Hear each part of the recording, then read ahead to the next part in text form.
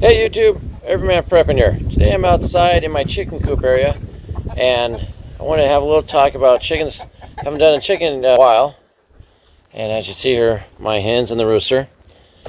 And it's getting fall time here, a little crisp to the air, and I wanted to basically talk to the new chicken owners out there. I know a lot of you that are experienced chicken owners, had them for years, will know this, but at this time of year, you're going to start seeing a great reduction in your egg production. There's a very good reason for this. There's nothing wrong with your chickens, but during fall and winter especially, you might get no chickens. You might not get any eggs some days, or maybe just one or two. And the reason being, there's two reasons. As the daylight hours decrease, they produce less eggs. That's just a lot of the egg production is based on the amount of daylight hours out there. And so in the fall and the winter, they're going to produce less eggs just due to the less amount of daylight. Now also, in the winter, your chickens will start to molt. Let me throw them some scratch. And when they molt, they'll lose their feathers. Sometimes it doesn't happen all at once. Sometimes they skip years. Sometimes it's all of them. No idea why it happens that way, but and some chickens that are only less than a year old won't molt at all. But they will molt.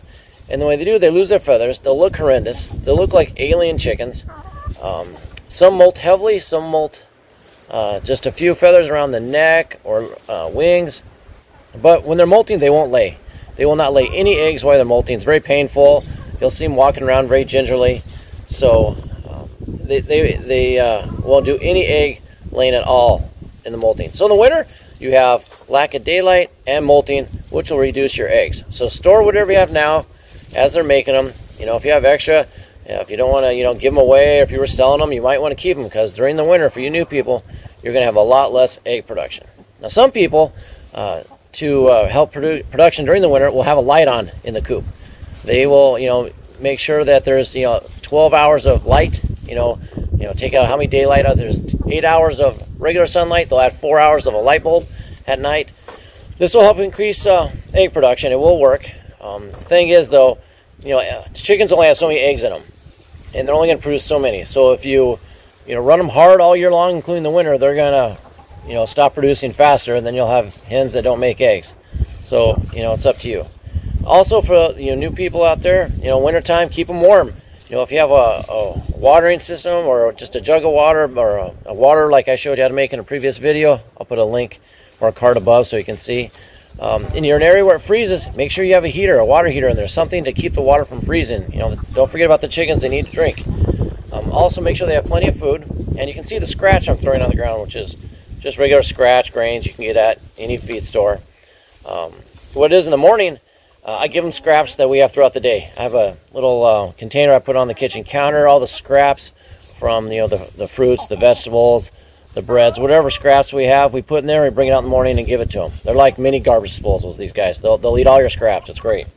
And help reduce your food costs for feeding them.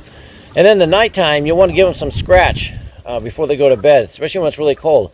The extra calories will burn, help them stay warmer. So, remember, those scratch is like candy to them, basically. But it's, get a nice organic scratch. That's corn. Let them eat a couple handfuls before they go to bed, and help them stay warm as well.